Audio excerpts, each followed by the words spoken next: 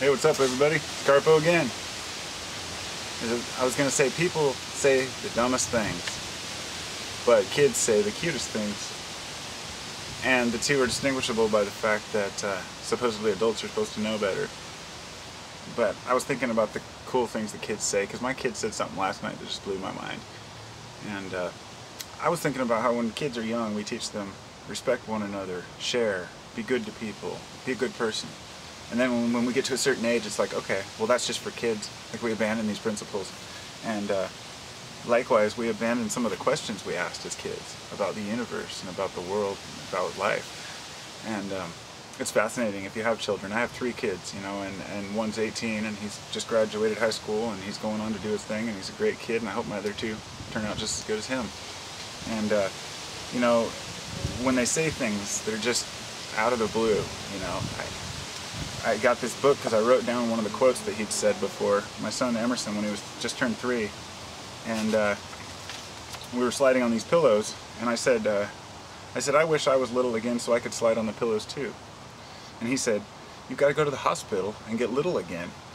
And I said, no, you can't get smaller, only bigger.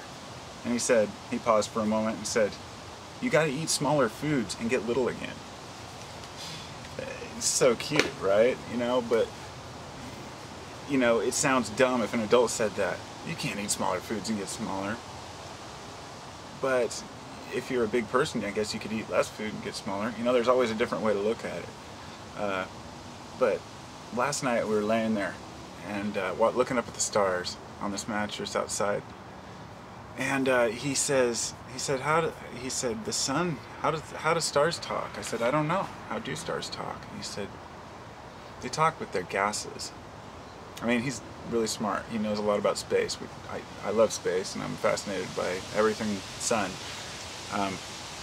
So I said, they do. It just cracked me up. And then he says,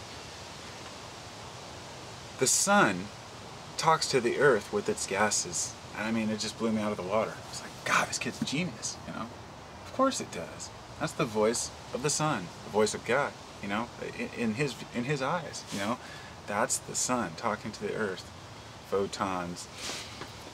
It's an amazing thing, you know, when kids pick it all up. It was funny because he said something today to my wife, and she says that he had some peas and some sugar, and this isn't, you know, anything insightful, but we were picking peas from the garden. He loves to harvest them when they're ripe. And so he pulled them out and he said, I love peas. And he said, and I love sugar. And he thought about it and he said,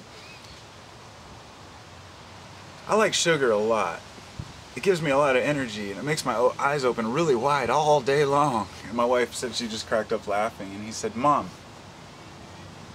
I'm not joking. And you know, when a kid says something like that at age 3, it just blows your mind.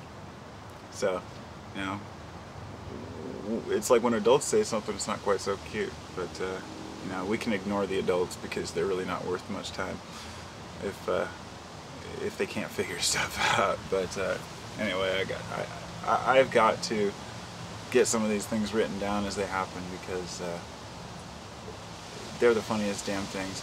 And I've been thinking about that all day long, that the sun speaks to the earth with its gases. Like, it's been in my head since the time I went to bed till I just, you know, I got home from work. I'm still thinking about it. It's like, it doesn't seem like much to the average person, but to me, you know, it's a very insightful thing. You know, there are a lot of people talk about kids, how they remember past lives and stuff. I don't know what to make of all that, but there are a couple documented cases, especially one of this little girl or boy, and they kept claiming that they were born somewhere else. And their parents are like, no, we're your parents. And they said, no, I was born in this town. When they got old enough, they're like, I was born here, these are my parents. So they went there and they found the people. And the kid decided he wanted to live with his other parents. He was supposedly reincarnated, but he had this essence, the spirit, whatever, of another person. So who knows how much of that's true. But that's why when my kids say something really insightful, I listen deeply. Because I've had him say stuff like, I was born far away from here, and we used to work in the fields. Stuff like that. And then it'll just kind of fade and go into another subject. It's almost like there's these little residual energies left. I don't know. Who knows? I mean, it could be nothing, but it's pretty interesting. So, kids, they really do say the damnedest things. Peace.